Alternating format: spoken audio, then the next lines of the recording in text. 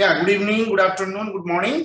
I welcome you all to this 96th webinar of the webinar series on spintronics, which we call as W2S. I'm absolutely delighted and privileged to introduce Prof. Olav Hellwig today. And I'm really grateful on behalf of my W2S team, Braj, Puspendra, Sakti, Ajar, Soyang, and others. And also on behalf of the audience, really our sincere thanks to Olav for kindly agreeing and going to give this lecture today. We are very much looking forward to it. I think Olav Hellwig is a very well-known name in the field of nanomagnetism and spintronics, so probably doesn't need a detailed introduction, but nevertheless, there are young students. For their benefit, I would like to say a few words about his career. So I personally know Olav maybe about 20 years, maybe 19 years. In 2003, I think he came to University of Duisburg-Essen and gave a very nice talk. I remember that was my PhD days. And since then, of course, Olav has moved around and done excellent work in magnetism and spintronics. So Olav received his diploma in 1997 and PhD in 2000 in physics from Ruhr University in Bochum in Germany, also very close to Duisburg. And then he moved to, I think, different places. His PhD thesis was on the oxidation of epitaxial niobium films, where he studied oxygen dissolution and oxide formation under the supervision of Professor Hartmut Sabel. And since 2016, Professor Olav Hellwig is a full professor of physics for magnetic functional materials at Chemnitz University of Technology. In parallel, he is also a group leader at the Helmholtz-Zentrum Dresden-Rosendorf, or known as HZDR, in the Department of Magnetism and the Institute for Iron Beam Physics and Material Science in Dresden. After his PhD, he switched topics towards magnetism and spent about 3 years between 2000 to 2003 as a postdoc at the IBM Almaden Research Center in San Jose in California, under the supervision of Professor Eric Fullerton, who also gave a lecture in W2S several weeks back, where he was working on new magnetic thin film systems for hard disk drive applications. Then he, I think, returned to Germany in 2003 to Bessie synchrotron facility, where he was working as a senior scientist, Bessie in Berlin, where he worked with Professor Stefan Eisenbitt on pioneering X-ray spectroholography techniques for magnetic imaging. And this was a real revolution around that time. And I think he talked about that during his lecture some 19 years ago.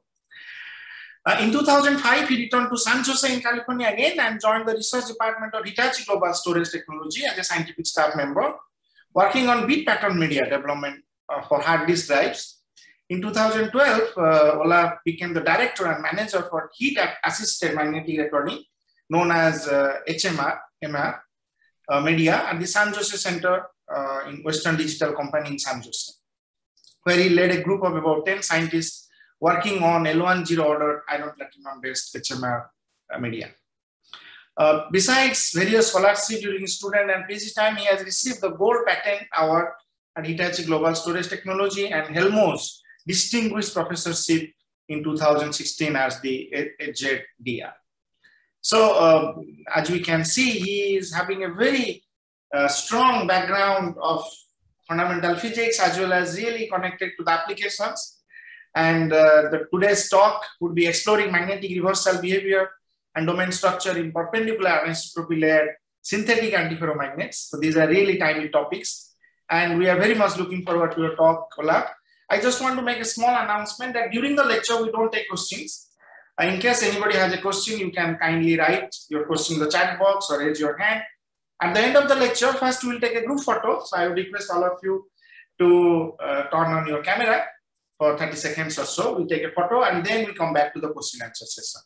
So with this, I think I now hand over to Olav and looking forward to your lecture. Thank you so much. Yeah, thank you very much. So everyone can hear me well and see my pointer, I hope, yeah? Yeah, yes. Okay. So yes, you heard the title already, and I'm more talking about fundamental physics here, magnetic reversal. You see in the title, you see domain structure.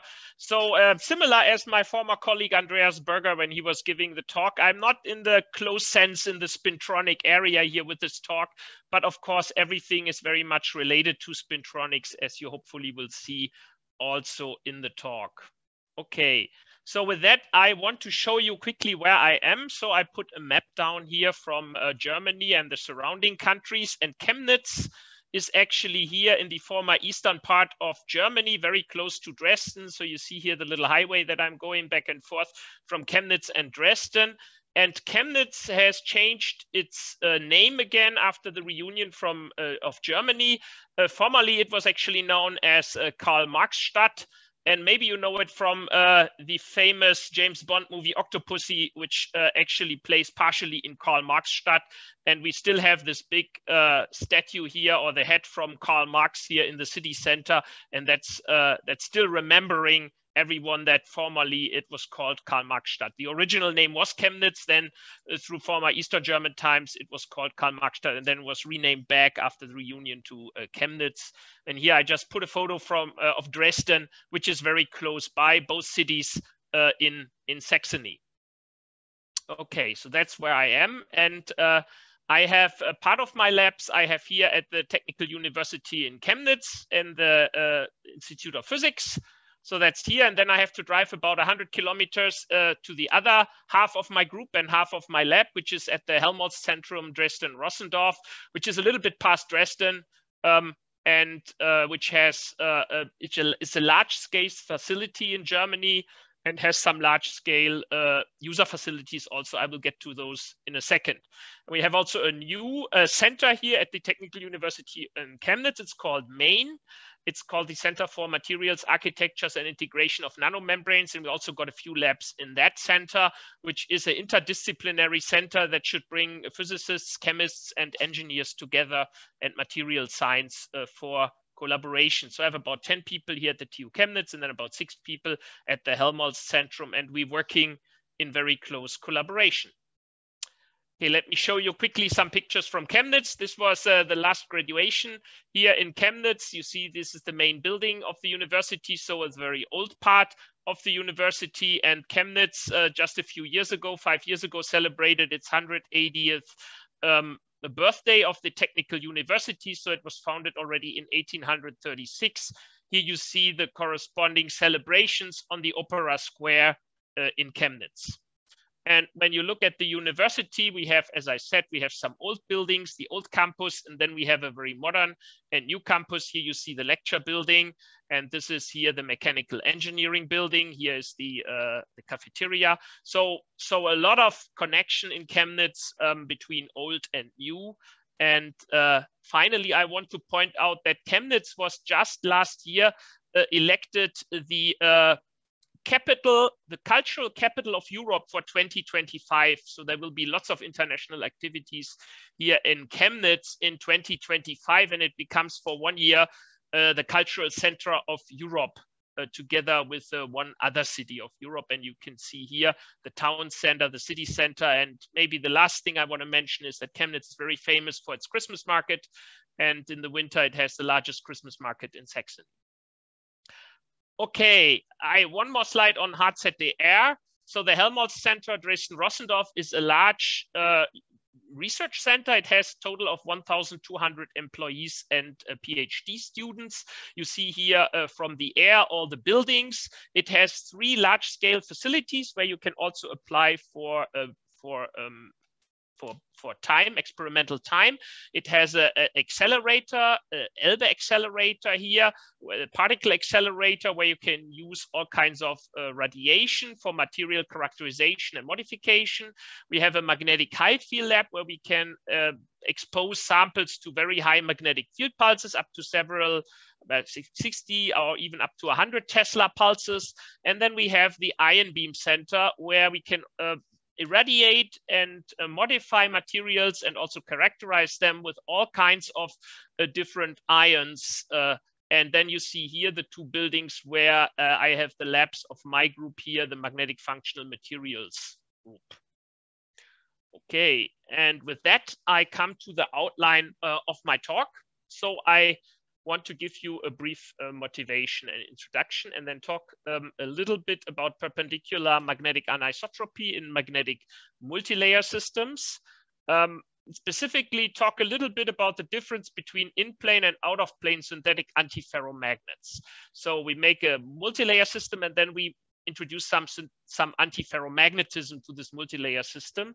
And then while synthetic antiferromagnets are already very much used in various applications, I want to focus here on a aspect that has maybe not so much looked at, which is collective effects in SRFs with dominating antiferromagnetic exchange. So when we have more than 4 blocks, often in applications you have only 2 blocks, but I'll get to that in the motivation and introduction. And then I want to compare the synthetic systems with intrinsic antiferromagnets, where the antiferromagnetic order originates from the atomic arrangement in the crystal structure.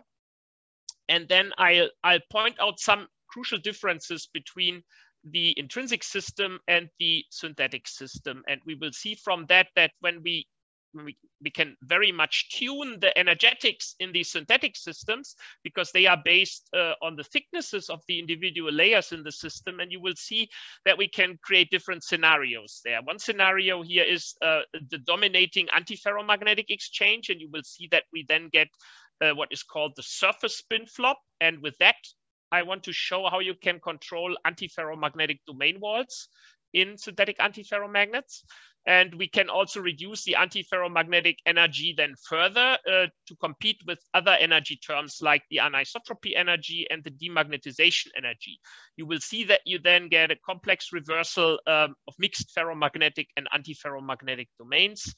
And finally, we want to see if we can control also on a nanometer length scale the energetics in the system to create laterally coexisting ferromagnetic and antiferromagnetic mixed regions.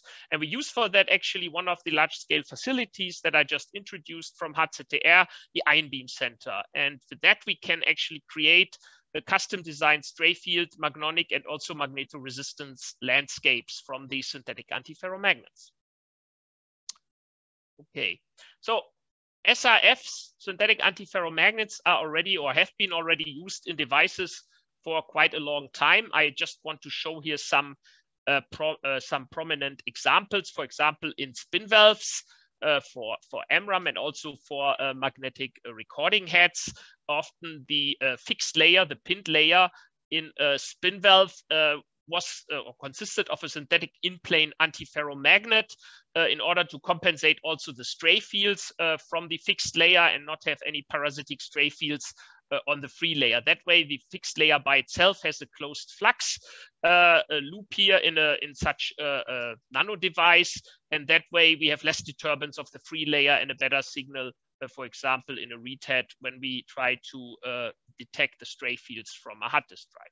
Also, AF coupling and synthetic antiferromagnets were used in the transitional time from longitudinal to perpendicular recording in hard disk drive. This was called AFC media, and that actually brought a little bit relaxation to the perpendicular magnetic recording development, which had to solve a lot of problems. And this AFC media concept here could help actually to reduce signal to noise ratio in longitudinal media so that the density could be increased a little bit further before then perpendicular took over in about 2006. And then I just show here, I noticed that also you had Tiffany Santos as a guest speaker a while ago. She was actually one of the members in my team when I was working at HGST, Western Digital Company, and she introduced also spin valves, and you can see that they also use cobalt platinum multilayer based SRFs in their MRAM cells actually. So I took that from her IEEE Distinguished Lecturer talk that she also gave, I think, in this community here. Okay, apart from that, another motivation, I'm sure you saw this perspectives paper, Nature Perspectives paper of famous people like Duin, Lee, Parkin, and Stiles, and they advertised synthetic antiferromagnets or synthetic antiferromagnetic spintronics in this very short paper here where they highlight advantages of SRF system for spintronic applications. I just try to extract everything out of the paper here. What some advantages that they advertise is easy access to antiferromagnetic dynamics, of course, then magnetic field sensors, MRAM, I just showed that. In spin torque oscillators, they are used a lot. They are used also for spin orbit torques. You can use them for spin wave manipulation. Since you have AF coupling, you would also get additional optical modes. They are often used, and we've done that ourselves, for non-reciprocal spin wave characteristics. And then I think Stuart Parkin published a paper like some years ago, where he shows that also domain wall motion in such synthetic antiferromagnets can be much faster than in ferromagnetic systems, and that is an advantage for racetrack memories. And then for skyrmion dynamics, you also saw in the last few years a lot of systems where now antiferromagnetic skyrmions in synthetic antiferromagnets are looked at. So here in this paper, both geometries in plane SRFs and perpendicular SRFs are advertised.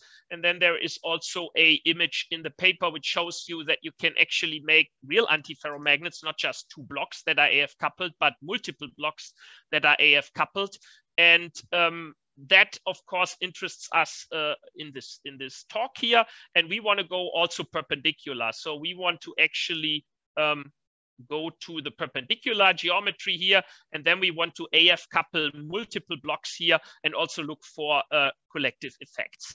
One important thing in these double multilayer structures, where the blocks themselves are cobalt platinum multilayers, and then some of the platinum layers are substituted by interlayer exchange coupling materials like ruthenium or iridium, that they are independent of the crystal structure, and you can tune the energetics and the physics by just changing individual thicknesses and number of repeats. And since we are interested in collective effects here, we want to look at samples with n equal or larger than 4. Okay, so let me quickly show you. I want to go back to my title and say what we want to look at here. So on the one hand, we want to look at the magnetic reversal behavior of the system. That means we want to be able to reverse the system and understand the specifics of the system. Here I just show some examples how you get a block by block reversal in such AF coupled systems and how you can study it with MOOC.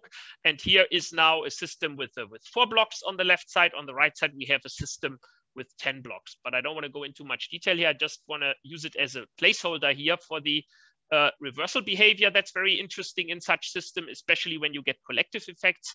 And then the magnetic domain structure can be also very interesting, especially when you allow the antiferromagnetic interlayer exchange coupling to compete with other energy terms in the system. For example, many years ago, we published some papers where we saw that there was a change in the domain wall structure between antiferromagnetic domains in such synthetic antiferromagnets. And here you just see such a transition from a sharp domain wall where directly to antiferromagnetic antiphase domains touch each other to a ferromagnetic, we call it tiger tail type of domain wall, where you have a ferromagnetic phase at the boundary between two antiferromagnetic domains, and you get very high stray fields here, as shown here with this magnetic force microscopy image. And here we zoom out, and you can now see this one-dimensional striped domain structure at the border between the two antiferromagnetic domains in the system. And then you can of course also get superposition of ferromagnetic and antiferromagnetic domains. So in atomic antiferromagnets, this is often very difficult because the antiferromagnetic exchange is dominating very much and the other energy terms are much weaker. Okay, and then I want to discuss the second part of the title here, which is perpendicular anisotropy layered synthetic antiferromagnets. So we want to make them perpendicular so that we have a uniaxial perpendicular anisotropy, easy access system. And then we want to work with layered structures. And here's some cross-sectional TEM images where we show that almost on the monolayer precision, we can now sputter these systems for already a few decades. And you can see that even over many, many repeats, we can keep a very nice and well-defined multi-layer structure. They are synthetic, so they are not natural or genuine, but artificially fabricated with full control over the desired properties, but only up to an order of magnitude thicker than their crystalline intrinsic counterparts. And antiferromagnets, actually, we're going to look here at fairly simple antiferromagnets, A-type antiferromagnets, so layered structures in just one dimension where we have the antiferromagnetism. Of course, when you go to crystalline and intrinsic structure, you can have much more complicated antiferromagnetic interactions. But here for the synthetic case, we stay with layered antiferromagnets. Okay, so here is another slide where I show now the material system that we are using. So I show here this double multi-layer system. So as a basic, we use cobalt, platinum, palladium, and sometimes you can also substitute platinum and palladium for nickel.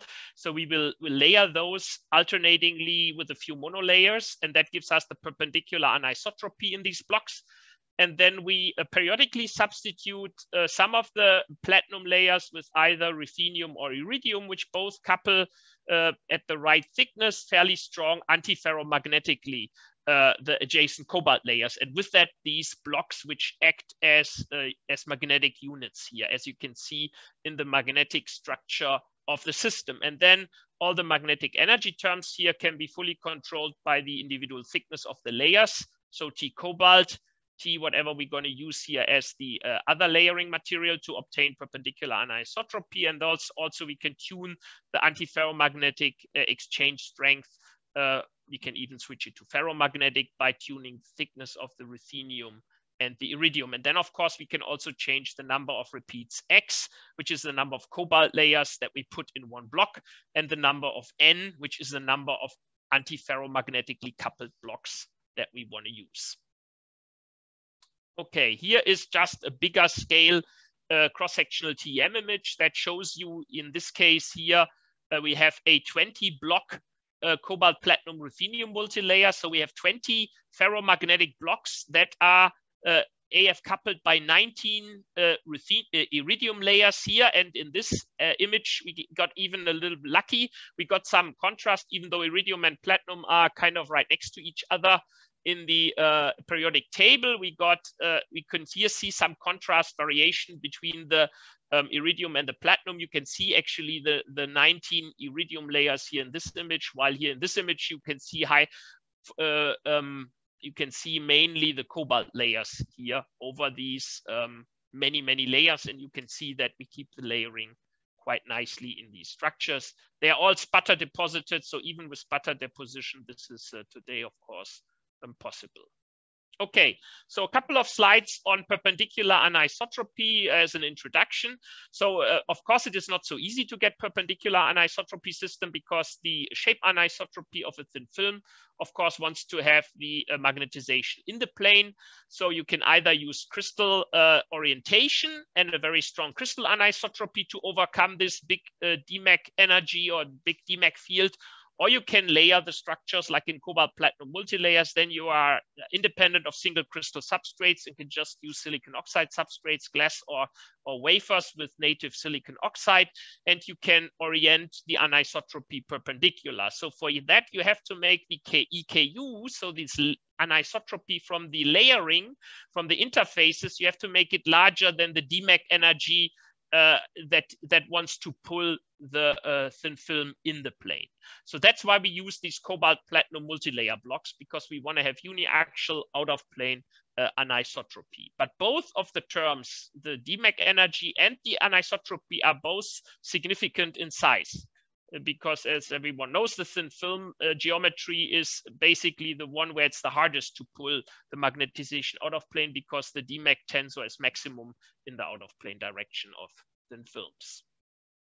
And that is also why, in order to reduce the DMAC energy of a uniformly magnetized perpendicular thin film with a lot of poles here, the system splits up into striped domains. So, and because the energy gain here from decaying into striped domains and reducing the internal DMAC fields is very large, we get a very periodic striped domain structure. Here's a typical MFM image of such a striped domain structure. And with that, the out of plane DMAC term here is a little bit reduced, because now you can get flux closure stray fields here outside the film, and that reduces the DMAC energy within the film here.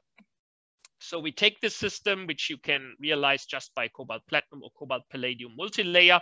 And when you make many repeats and you make the system rather thick, then you get this typical hysteresis loop that's shown here. So it's not like when you have only very few repeats, you get a squared loop with the full remanence. But when you make, let's say, more than 10 or 20 repeats, then your integrated magnetic moment gets so large that you get always a split up into stripe domains, and you get almost zero magnetization state of 50% up, 50% down stripe domains here. So you nucleate them here, then you get into this 50-50 state, and then you drive them out of the system again. So we have this energy configuration here, and now we add antiferromagnetic exchange coupling to this scenario. And when we do that, and you look at the energetics here, then you see, as we introduced antiferromagnetic coupling in the longitudinal geometry, that it actually stabilizes the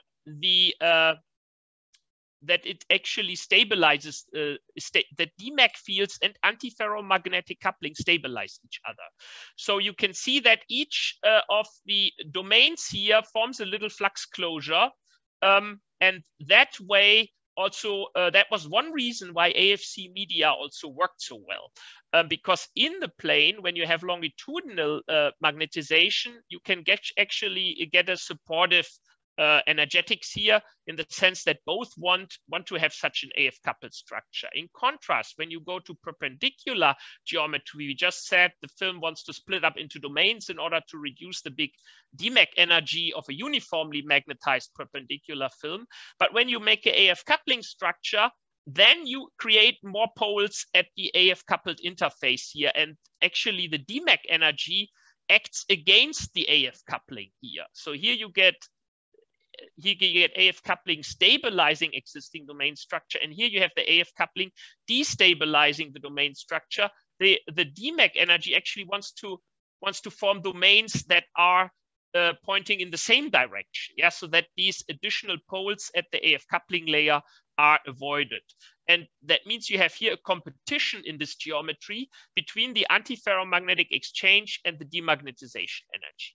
And that is, of course, interesting. When you have a competition, that means you can also play with that, especially since you can tune everything so easily via the thicknesses in synthetic antiferromagnets, and you can create and can control structures that way. Okay. I just show here again a little bit of categorization of synthetic antiferromagnets. On the x-axis, we have the longitudinal magnetic anisotropy and the perpendicular magnetic anisotropy. So we have here the two cases for the anisotropy. And then in the y-axis here, I plot the number of AF layers. And as you know from the publications, most people are looking at n equal to 2 systems. And in the beginning, a lot was looked at longitudinal magnetic anisotropy, but there's also many, many studies now on perpendicular magnetic anisotropy, synthetic antiferromagnets. And there is, but there's quite few studies only when you make more than 2 repeats and when you look at collective effects.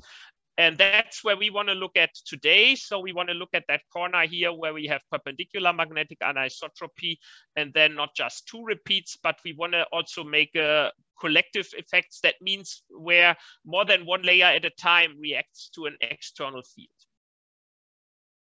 Okay, so here I just want to show what is the case if we had an atomic layered antiferromagnet.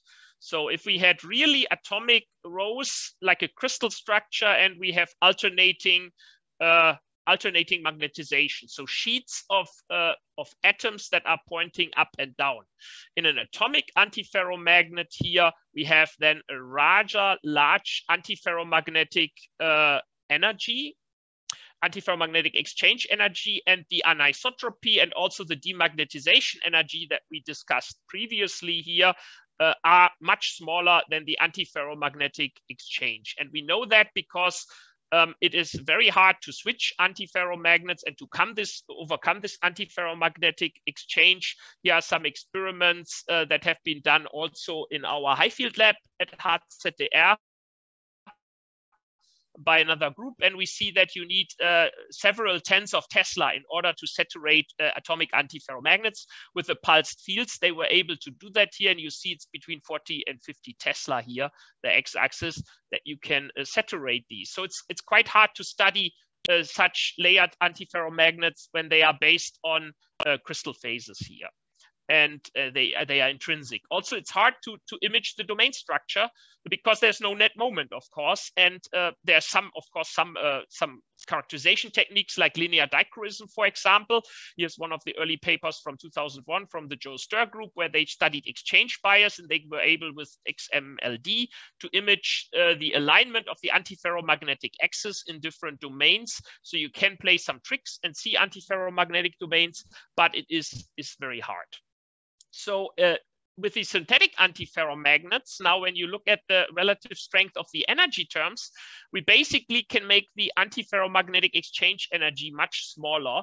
And with that also the reversal fields come into a range where we can look at it with superconducting magnets or with electromagnets. So we can now actually handle the system, and now you can see that the antiferromagnetic interlayer exchange energy becomes comparable to the other energy terms, namely the anisotropy energy, which makes our perpendicular anisotropy, and then also the large DMAC energy that we still have in this perpendicular arrangement. Okay, so I want to build up here a little comparison and want to quickly go through it. So I give you a little overview before I go in detail for the different scenarios. But now, as we can control with the individual layer thicknesses, the energetics here, and we can make, for example, the AF coupling energy smaller with respect to the other energy terms, we of course can also go to other energy scenarios where we now let the anisotropy dominate over the exchange, or where we even make the interlayer exchange energy smaller than the anisotropy energy and smaller than the DMAC energy in out of plane direction. So we have now the possibility in synthetic antiferromagnets to play with these energy terms and create different scenarios. Okay, and we are interested to look at all of these three cases, basically where the antiferromagnetic interlayer exchange energy is still dominating, but not very much larger than the other energy terms. Once where it is going below the anisotropy energy, and once where it even goes below the DMAC energy. And I will show you what happens to the magnetic reversal mechanism and to the domain structure as we do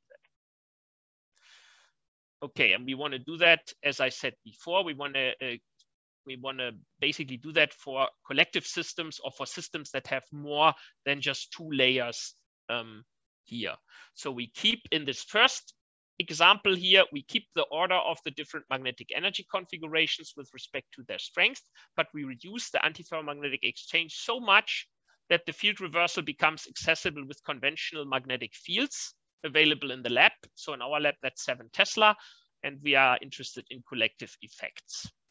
So the difference of intrinsic antiferromagnets based on crystal structure versus multi-layered SIFs is we have a very well-defined structure in SIFs. So as it's shown here, we have usually no antiferromagnetic roughness at the surface. If you have a crystalline intrinsic antiferromagnet, like for example, in typical exchange bias system, you always have some step edges and steps on the surface, atomic steps. You have usually both polarities at an interface to a ferromagnet or to other systems. However, if we make a little bit bigger the system and make it a synthetic system, we can be very sure that we have a clean polarization at the surface of our systems. And of course, we have this tunability of all the energy terms via the individual layer thicknesses and number of repeats. Okay, so let's go to the system, which basically mimics the system of intrinsic antiferromagnets, but it scales it down now to fields because the antiferromagnetic coupling energy is so much reduced that we can study the reversal in reasonable fields. And we do that here in a system which has 21 blocks and 20 blocks. And what actually happens when you do such systems is that you get a different behavior for even and odd number of blocks. And that is shown here in the system. And you can see we show here the various states along the reversal. So state number 1 is an antiferromagnetic state with the 20 blocks. And here you see the corresponding state with 1 extra block, 20 and 21. And what you see is, I guide you a little bit through the reversal. So when you start here, let's say in state, or let's start in state 1 here in remanence. So we are in this antiferromagnetic state. And what you can see is, because we have an odd number of layer, we have a net moment, because we cannot be fully compensated if we have an odd number of layer. And you see also that the 2 surface layers here point into the same direction down. And what we get here with the first step into the state 2, actually what it does is it completely inverts the antiferromagnetic structure. So now every block that was up is down and vice versa. And now the 2 blocks at the edge point parallel to the field. And you have basically this little hysteresis loop here in the center where you can now switch between the 2 antiferromagnetic states here. And that is very nice. And you're using, of course, this extra block that you have that is not compensated in the structure. And then you get what is called a bulk spin flop. That is where you flop the system into the field direction. And now you don't have 180 degrees anymore between adjacent blocks. And then you slowly, in this process here, in this very gradual process, you slowly straighten out the, let me see, where's the camera? So you have pointing like that, and then you straighten them out until saturation here from this initial spin flop state 3 into the uniformly magnetized state 4. So this is for odd number of repeats. For even number of repeats, it gets even a little bit more complicated. Of course, in remanence, you have again an antiferromagnetic state, but now when you start nucleating a domain wall into the system, because one of the surface blocks here becomes unhappy with the Zeeman energy. So we apply a field, a positive field, let's say positive is in up direction, then this down spin here at the top surface is only coupled on one side, not as all the bulk spins which are coupled on 2 sides. So it has only half the antiferromagnetic exchange energy. So there's a really surface effect here. And that's why it's called the surface spin flop. What happens is that moment wants to go parallel to the field.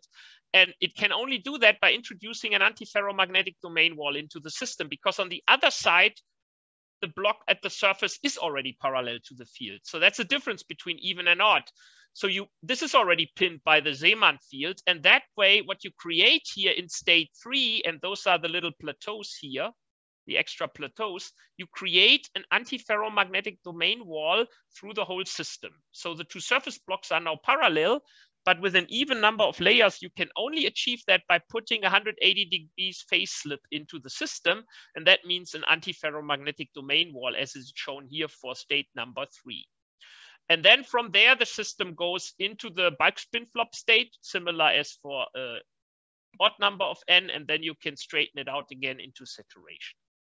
So first thing, what you get if you can make such clean antiferromagnets with synthetic system is that you get a difference between even and odd number of repeats, and that you can use that to control antiferromagnetic domain walls in your systems, which is quite an interesting approach. And we published that here in 2 recent papers where we showed this. Of course, in intrinsic antiferromagnets, which are atomic, when you have steps, you never can quite tell if you have even a clean even or odd number. And so that gets all a little bit mixed up in atomic antiferromagnets, as long as you cannot make atomically smooth interfaces, which is usually the case for your systems. And I just show here how the surface spin flop looks like actually. So here we have 1 antiferromagnetic domains, let's say on one side. And when we go and put another domain on the other side and we have an even number, then we have to put a domain wall in between the system. And that's what we just saw for an even number of repeats. And the funny thing is you don't get any lateral heterogeneity in your system. So we try to take MFM images to see if we have different domains in the system or something, even at remanence, different AF states, but we don't get that in the system. So the system is laterally uniform in the state where the antiferromagnetic exchange dominates. And we have really a slice or a sheet of an antiferromagnetic domain wall all over our sample in the center of the SRF stack here. And you see here the single the single domain AF state, and then you see here the surface spin flop state again. And you can, of course, here color code this a little bit to make it simpler, get rid of all the arrows. And one thing we want to do in the future is actually to look at perpendicular standing spin wave modes in such structures and see what does the trapped antiferromagnetic domain wall do, for example, with dynamic modes in such systems. So that's something we would like to look at. And we're still fighting a little bit with getting lower damping in the systems to get better dynamic properties and reproduce them with lower damping. But of course, the other thing is when you go back, let's go back a little bit here. One problem is also that you have to apply quite high fields here in the order of 0.5 to 1 Tesla in order to get the surface spin flop state stabilized. Yes, see at remanence, when you take the field away, you're always in the AF state here, which should by itself be interesting for dynamics.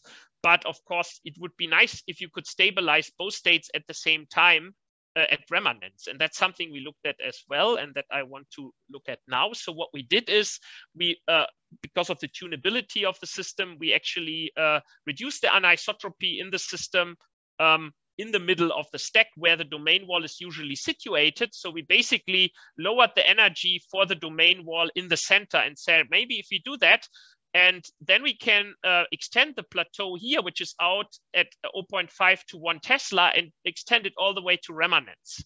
So what we wanted to do is we wanted to take these steps and basically push it out to the reverse fields. And here you see this same sample, but with a little bit thinner cobalt and platinum layers in the center blocks here. What we could do is the steps that are here left and right of remanence are now on one side of the remanence. And that means when we're here at remanent, we have a domain wall trapped in the system. So by engineering the anisotropy in each block here, we can still keep the surface spin flop reversal, but we can push out this step here all the way out to here. And you can see here, we can then switch from one surface spin flop state to the AF state. And we can, of course, go back to remanence and sit then at 0 remanence here with the AF state. And we can go even a little bit further. Then we get the opposite surface spin flop state and have the opposite configuration and can also stabilize that at remanence. So basically, we can stabilize 4 different states in remanence. We can have 2 AF states where we have, in principle, a single domain. And then we have 2 states with antiferromagnetic domain walls, and we can use them we can stabilize them and have 4 different stable collective states. And we can look now at the dynamics, even in remanence, for the trapped domain wall and for the uniform AF state. Okay, I think I'm already a little bit here coming into time problems, but let me quickly summarize this part here. So when we have the antiferromagnetic interlayer exchange dominating, we get a collective surface spin flop like effect for even n, and we can use this in order to trap extended antiferromagnetic domain walls into our synthetic antiferromagnets. These are non-collinear structures. That's very important. You see in the center of the antiferromagnetic domain wall, we have actually an in-plane alignment of the moments. Okay, when we go to the second case here, where we have now we drop the energy of the antiferromagnetic interlayer exchange coupling below the anisotropy, then a tilting and a surface spin flop is not possible anymore, because now the anisotropy, the perpendicular anisotropy, is dominating. And actually you can see how the reversal changes here from a surface spin flop to a domain dominated reversal. And this is shown in this little cartoon up here. So now, instead of that the whole system laterally coherent answers with a surface spin flop, we get the nucleation of antiferromagnetic bubble domains. So if we come from saturation and the whole sample is saturated here in let's say down direction, so let's start from here, then we nucleate some antiferromagnetic bubbles into the system as shown here in this cartoon, until the system gets into a antiferromagnetic state on this plateau. The bulk layers, except for that one missing surface layer, which again has only half the AF coupling, so that goes separately in this little loop. So that's when here the surface layer switches. So in this state here, we are on the plateau, and then the surface layer switches and we get to the AF state at remanence. When we go to the opposite field, we then switch again first the surface field on the other side, where the surface layer is opposite to the external field. That roughly happens at half of the bulk switching. We get another little loop here for the surface layer, and then domains, again, a mix of ferromagnetic and antiferromagnetic stripe domains bring the system actually to saturation. That was actually looked at a long time ago when I was a postdoc with Eric Fullerton. We looked at that at this energy scenario and also published a few papers which I have listed here. And then I want to quickly go also to the last case where we now drop the antiferromagnetic exchange even below the demagnetization energy. And what happens then? I showed earlier when I showed you the two-layer AF structure, then the demag energy overcomes the AF coupling and we just get ferromagnetic stripe domains. So then the AF coupling is actually not really visible anymore in this out-of-plane loop, because now it is the weakest energy term, and the system is driven by demag energy, and the demag energy is stronger than the AF coupling, and that's why you get now ferromagnetic stripe domains rather than these antiferromagnetic stripe domains. So if you summarize, you can tune now the reversal from laterally correlated reversal and laterally correlated remanent state through a vertically correlated reversal, because here you have vertical correlation. You still have a laterally correlated remanent state to a stripe domain reversal where both the correlated reversal and the remanent state, they are both vertically correlated. And you see the corresponding hysteresis loops and reversal mechanisms. And when you look at the remanent domain structure, as mentioned before, here you have you have no domains in the system. It's uniform. And normally, even for this middle case here, you get in the out-of-plane loop a uniform system. But if you in-plane demagnetize the system, you can trap antiferromagnetic domains. And then you get this a precursor state to the ferromagnetism at antiferromagnetic domain walls, which is these ferromagnetic one-dimensional stripe domains here. So only when you trap artificially antiphase antiferromagnetic domains, you get this precursor state here at the domain wall, where the energetics is slightly changed and where you get a slightly earlier transition towards ferromagnetic stripe domains. And then these stripe domains can grow out into 2 dimensions. And then when you drop the antiferromagnetic layer energy even further, you get ferromagnetic stripe domain reversal. Okay, so here it's summarized again from AF uniform to a mix of AF domains with AF domain walls to this structure here with AF domains and ferromagnetic domain walls to fully ferromagnetic domains. But these are, of course, the structures that we looked at already some time ago. You don't find them in intrinsic atomic antiferromagnets. Okay, the last part of the talk, which I try to go through in 5 minutes here, is now we can make samples that have these structures by tuning the layers here, the thicknesses. But can we also, in a sample, locally change the energetics by focused ion beams on a nanometer length scale? And for that, we use a focused ion beam helium neon microscope.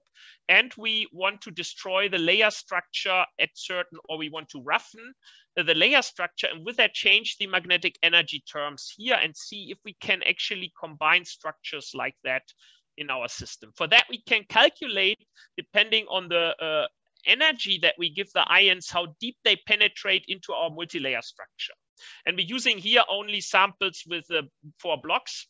And we calculate here the damage or the displacement that we do at a certain depth. So you see here we have the surface, and then we have this multi-layer structure here pushed on the side. And then we get at this energy here, 9 keV, we get maybe a very uniform displacement all across the multi-layer. And that's what we used for our structure. And of course, in order to quantify how much we reduce the different energy terms due to the ion beam irradiation, we did some uniform irradiation of our systems. So first we didn't take a focused ion beam, but we took in the ion beam center, we can also do a whole sample uniform irradiation, and we did that.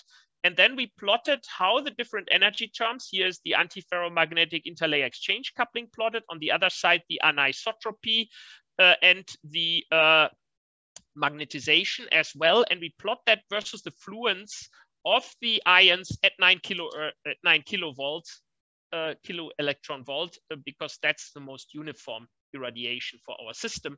And then you can see that, and I plotted here the fluence, which is normally plotted per centimeter squared, but it's actually a little bit more illustrating when you plot it with ions per nanometer squared.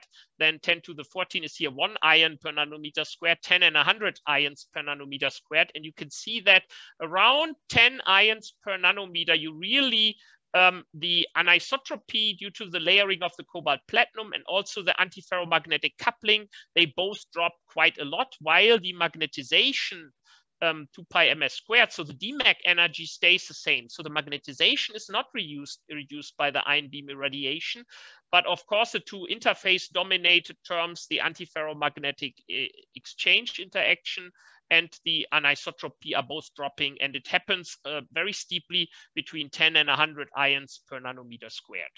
And while we did here different samples where we sputter deposited different thicknesses, we now can actually also take one and the same sample, which has here a step loop because of the antiferromagnetic coupling, and where the domain structure has 2 different AF domains, and we can irradiate it here. And we can look and stop at certain fluences and look at the structure. And we see here, we still have the 2 AF domains, similar as here, but we now also get this ferromagnetic domain wall size here at a certain irradiation dose. If we go even further, we can also go to stripe domains. And here, when we irradiate really a lot, we can destroy both the antiferromagnetic coupling and the perpendicular anisotropy, and we can go all the way to in-plane systems. And that's what's shown here on the other side of this color-coded map, where we go from this 4-step reversal, where still the out-of-plane axis is the easy axis, to an in-plane system where now the out-of-plane loop is the hard axis. And here we just have a uniformly in-plane magnetized sample at the end. Okay, so we can do that now, and then we can, of course, go back to the focused ion beam, and now we can start writing antiferromagnetic domains into our systems. So here you see there's a square which has one antiferromagnetic domain, and the background is the other one. We can also work at the energy constellation, where we get these tiger tails here at the edges, or we can irradiate a little bit more, and then we get ferromagnetic stripe domains. So it's very versatile, and you can now create on a nanometer scale different types of magnetic energy constellations. And then you can go in and create wedge samples like we did here, where we go from one energetic scenario with 5 ions per nanometer squared to 10 ions per nanometer squared. And you can study how the energetics change and how the different domain structures evolve. And then you can, of course, start writing also whatever you want into your structure. But notice that this is antiferromagnetic domain. So outside we have one antiferromagnetic domain here, which is up, down, and the letters inside have the opposite antiferromagnetic domain constellation, down, up. And we can control that also because the sputter deposition gives us a little gradient inside the film. So the system will always reverse from the same side because we have some growth-induced asymmetries.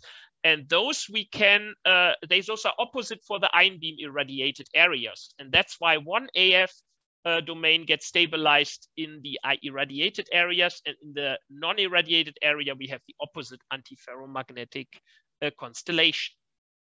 Okay, last little bit I want to show is what are these good for, these structures? So we have 2 ideas.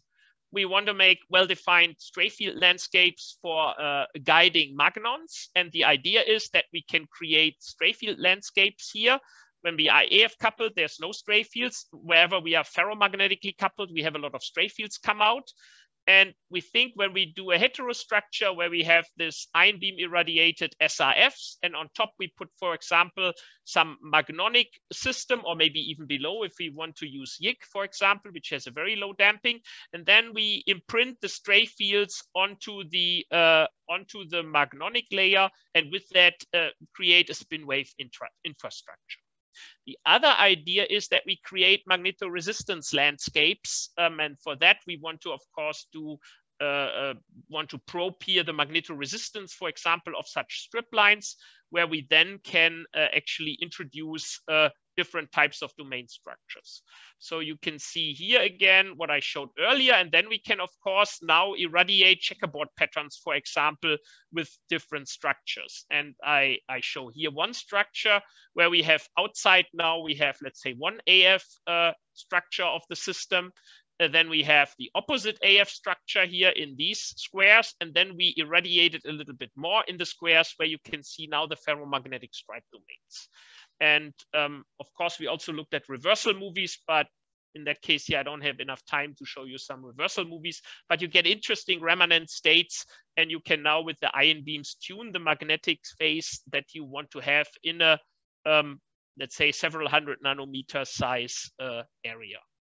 And of course, when you irradiate more, you can also have a coexistence of antiferromagnetic domains and in-plane structures. So here the bright contrast is one AF domain, the very dark contrast is the other AF domain, and then you have here intermediate squares which are in-plane magnetized because they got a very high fluence of the ions, and with that you destroyed both the cobalt platinum multilayer structure, which gives you the perpendicular anisotropy, and also the AF coupling due to the ruthenium and iridium layers. Okay, with that I would like to summarize. So fully layer thickness controlled perpendicular magnetic anisotropy SRFs based on double multi-layer systems are interesting, and we are focusing here on collective reversal effects and tuning the competition between antiferromagnetic exchange and demagnetization energy in these systems. And I showed you a few examples how you can tune the systems. On the one hand, you can get control over antiferromagnetic domain walls, and you can use them, for example, for looking at dynamics of such states where you have a trapped antiferromagnetic domain wall or not. This is basically induced by the surface spin flop. And then when we reduce the antiferromagnetic exchange below the other energy terms, first below the anisotropy energy and then below the demagnetization energy, we get reversal driven bilaterally mixed ferromagnetic antiferromagnetic domains. And when we drop it even further to ferromagnetic domains, and these different states can not only be created in different samples, but we can also take a sample with a relatively strong AF coupling and strong perpendicular anisotropy, and then on a nanometer scale with focused ion beam irradiation, we can custom design stray field landscapes or different phases that coexist within one and the same sample. And those can be potentially used for magnonic or magnetoresistive landscapes. I just added here another idea that came to my mind when I looked at the recent literature and also at some of the talks that were given before on this platform.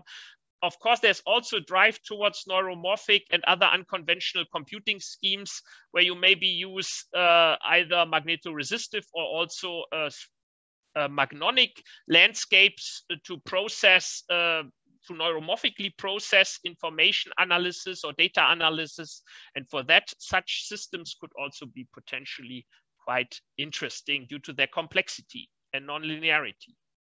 So with that, I would like to quickly highlight my group here.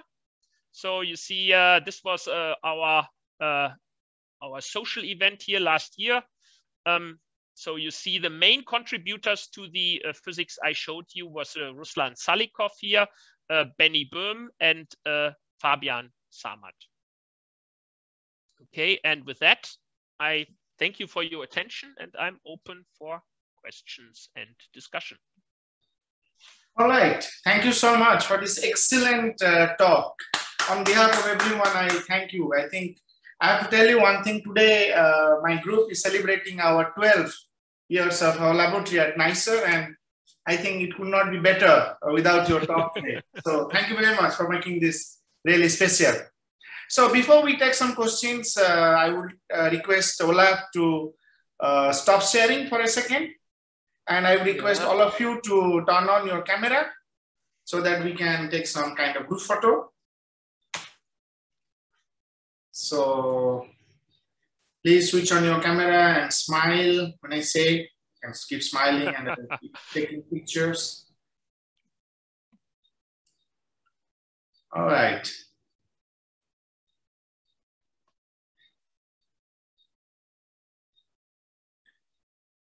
Okay, so please look at the camera. Cheers. Okay, one more. We have some more people.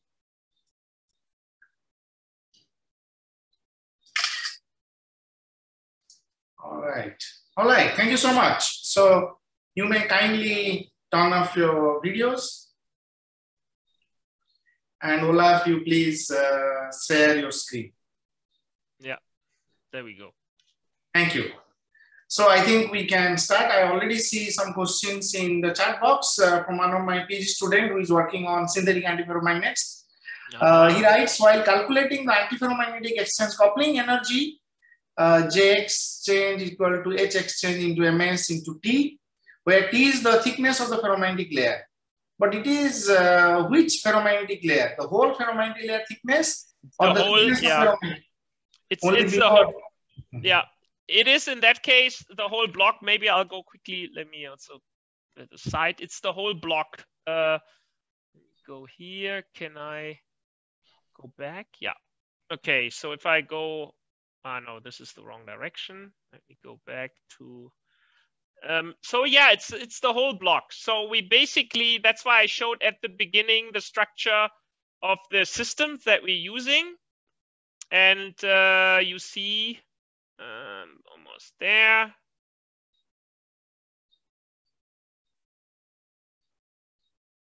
Here. So these are really, you can consider them as blocks with a uniform magnetization, MS, and with a uniform anisotropy. So for the magnetic properties here, you use the thickness of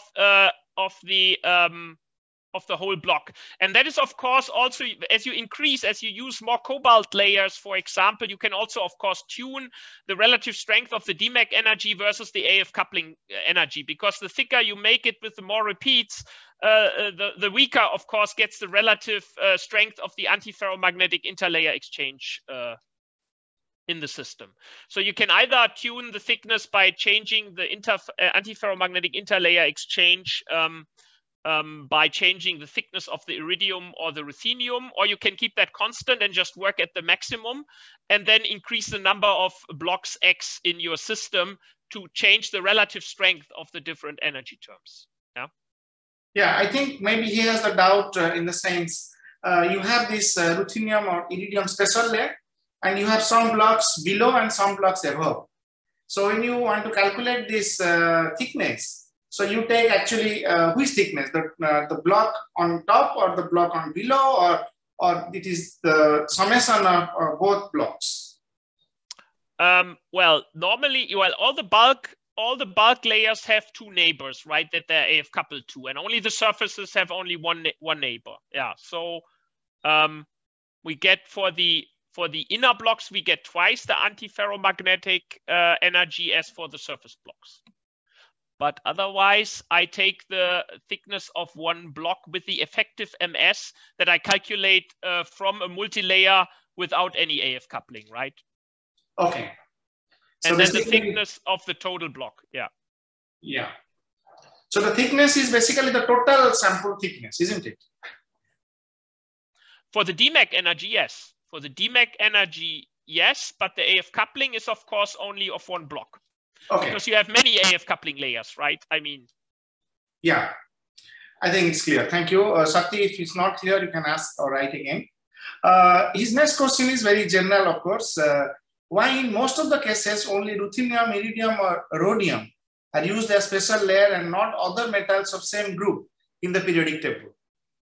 Well, that has to do, of course, with the quantum mechanical box that we create when we put such a layer in between two ferromagnetic layers, right? And also with the band structure of the system. And then, of course, the next thing is that you have to also keep in mind how well does the system grow on top of each other, and how little interdiffusion do you get, and how clean are the interfaces, right? I think Stuart Parkin published in the early days where he went through the whole periodic table or through all the 3D elements. and discussed how strong the antiferromagnetic interlayer exchange can be for various elements. Usually it's here with cobalt. Of course, when you change cobalt for something else, you also might get different values because you change the band structure of one of your systems here. So that really, when you have clean interfaces, you have to quantum mechanically calculate. But of course, when you have a different roughness, that can be modified by that as well. And there are lots of papers from the early days when Firth and Grünberg actually discovered interlayer exchange coupling, and then people actually mapped out. And ruthenium, iridium, in combination with cobalt, supply some of the strongest antiferromagnetic coupling of the elements. Yeah. Yeah. Thank you, Arvind. I think you have a question. Please unmute and ask. Yeah. So my question is, I think you have shared I think Helmut probably is doing that, as you said. So what exactly in that magnonic medium, what exactly the aim of this antiferromagnetic layer at the bottom, how it is going to control the... let me quickly go back to my, why can't I? I'm just wondering why. Okay, yeah, I can. So the idea is actually that that you create a stray field landscape, and that usually the magnonic layers are very soft, yeah, and they will copy the stray field landscape that you supply by the synthetic antiferromagnet. And if you, for example, have a sharp domain wall between two antiferromagnetic domains, then you may be able to pull the magnetization of your magnonic layer into a preferred direction to, for example, get a Demon-Eschbach type of surface wave. Yeah, and then you can create a channel along the domain wall above in your let's say in your magnonic layer here. You can create an artificial channel. You have seen the publications here where people channel magnons through domain walls. Now you can do that in a hybrid structure where you can reprogram, so to say, you can reprogram, for example, the synthetic antiferromagnet by multiple states that you have in remanence, and then you can reprogram what the magnonic layer sees, and you can maybe reprogram the direction of the domain wall. So we have written a patent on that, which is not yet approved, but the idea is that you get reprogrammable domain walls and boundaries between domains that get copied from the synthetic antiferromagnet in the magnonic layer, because usually these materials that we use here for the synthetic antiferromagnets have not very good damping, so you don't get spin waves in the materials themselves. So that's why you want to copy the stray fields into something that has very good magnonic properties. And then it gives you the additional advantage that if you have multiple remanent states in your SRF, and you can, by an external field, you can switch from one remanent state to another one, that you can reprogram these stray field landscapes that the magnonic layer sees. And with that, you can reprogram the functionality of the magnonic layer.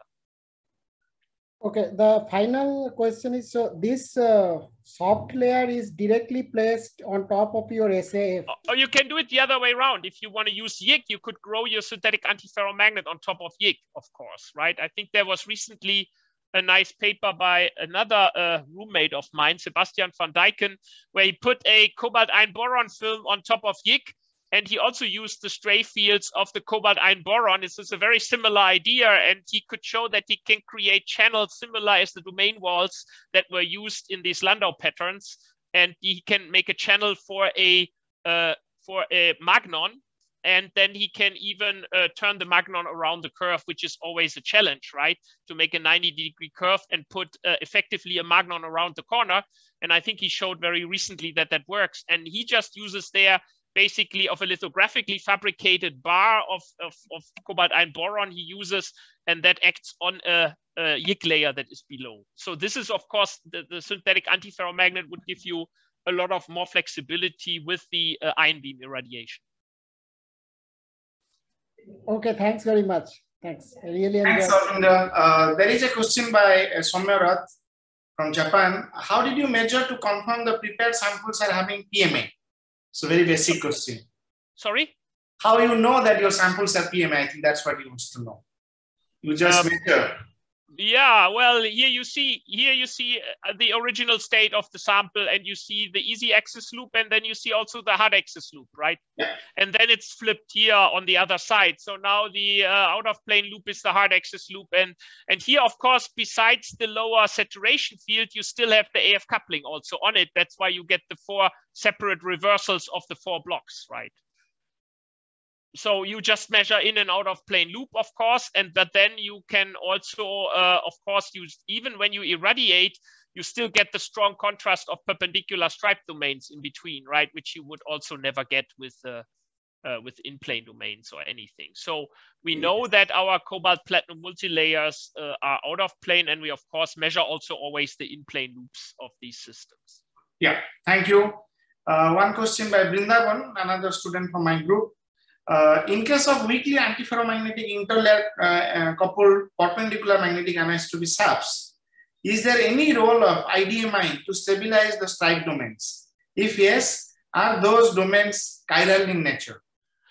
Here, I don't use DMI at all, at least not on purpose. Everyone claims there is maybe a little bit of DMI in cobalt platinum multilayers because cobalt doesn't grow on platinum like platinum grows on cobalt. But for us here, it doesn't play a role. We are planning to combine it with DMI in the future, but we haven't done so far. So we have no indication of a significant DMI in the system that influences what I told you at this point.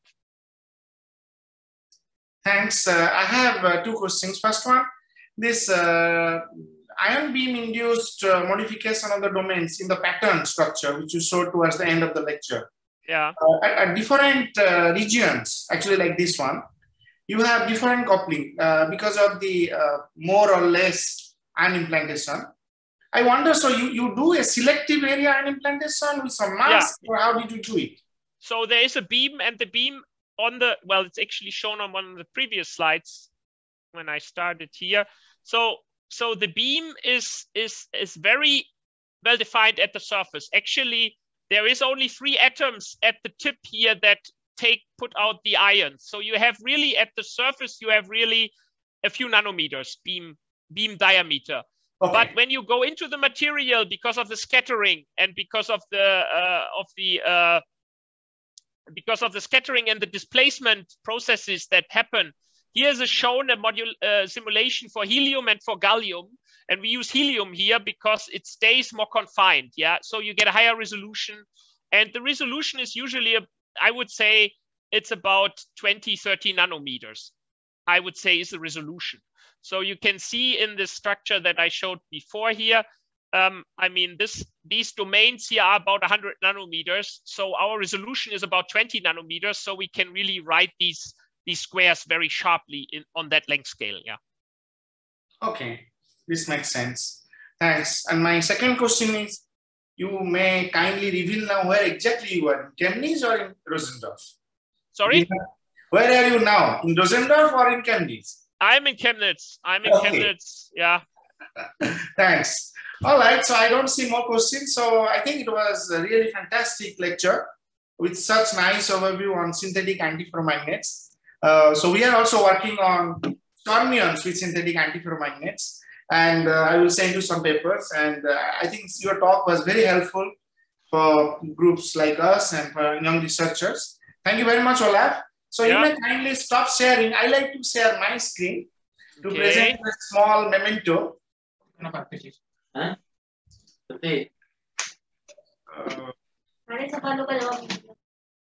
Okay, so do you see my screen now? Yes, I see it now. Mm-hmm. Okay, so it's really my great pleasure to present this digital memento, Olav. I hope sooner or later in your future, you can come to our institute. We can really host you well, and we are looking forward to that opportunity. But until then, I like to thank you on behalf of my W2S team. I will read this memento for you. W2S Seminar Webinar Series on Spintronics, National Institute of Science, Education and Research, Bhubaneswar, India. Takes pleasure in presenting this plaque to Professor Olav Hellwig from Chemnitz University of Technology and Helmholtz Zentrum, Dresden-Rosendorf. in recognition and appreciation for being a valuable speaker to give a lecture on exploring magnetic reversal behavior and domain structure in perpendicular anisotropy layer synthetic antiferromagnets. So thank you so much, Olav, for this excellent lecture. I think on behalf of everyone, again, I thank you for your very, very nice talk, very clear. And so I have to announce that we are taking a break of a couple of weeks, and I will probably resume this activity again in September. I will send information about that.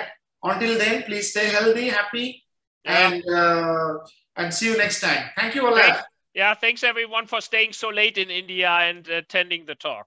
Thank you. It was a pleasure. Thank you, Olav. Okay. Have a nice Thanks evening. everyone. Bye-bye. Bye-bye. Take care. See you all.